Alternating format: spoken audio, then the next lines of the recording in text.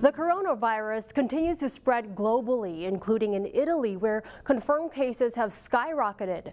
That has local residents concerned. We visited workers of a Robbinsdale restaurant who have family members in Italy.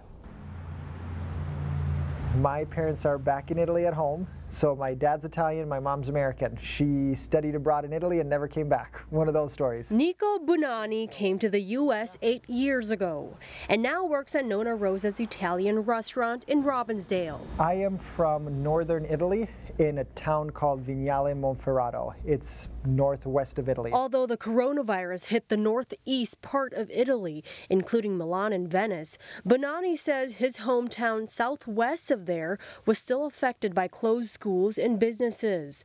The large carnival in Venice was also canceled due to the virus. So like as Tina said, it's like canceling the Super Bowl in Italy. So far, the death toll in Italy is at 7, and there's about 230 confirmed cases, making it the worst hit country in Europe. If the numbers go way up next week, I'll be really concerned for my parents and being like, hey, what are we going to, you guys want to come over here? Are they going to let you go? But it's still really early in the stages. Bonanni says family members in Italy are taking precautions, but they aren't feeling widespread panic. My mother is actually she's not too nervous about it yet.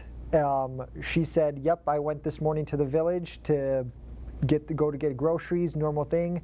Nobody's wearing masks. We don't want people to panic. Tina Sulia, co-owner of Nonna Rosa, says she's concerned the virus will spread to the south, where her family is from. But if it continues to travel through the central part of Italy and eventually to the south of Italy, now you're kind of crossing economic lines where there may not be as capable of fending it off. While Sulia and others continue to monitor the situation, Sulia says she's grateful for the community at Nonna Rosa's. And you know, we're just kind of there for each other and offering some support while we're plating up pastas and, you know, pouring glasses of wine. So. The Minnesota Department of Health says to protect yourself from coronavirus, take the same precautions as you would for avoiding colds and the flu. Find more local news stories at ccxmedia.org and follow us on social media.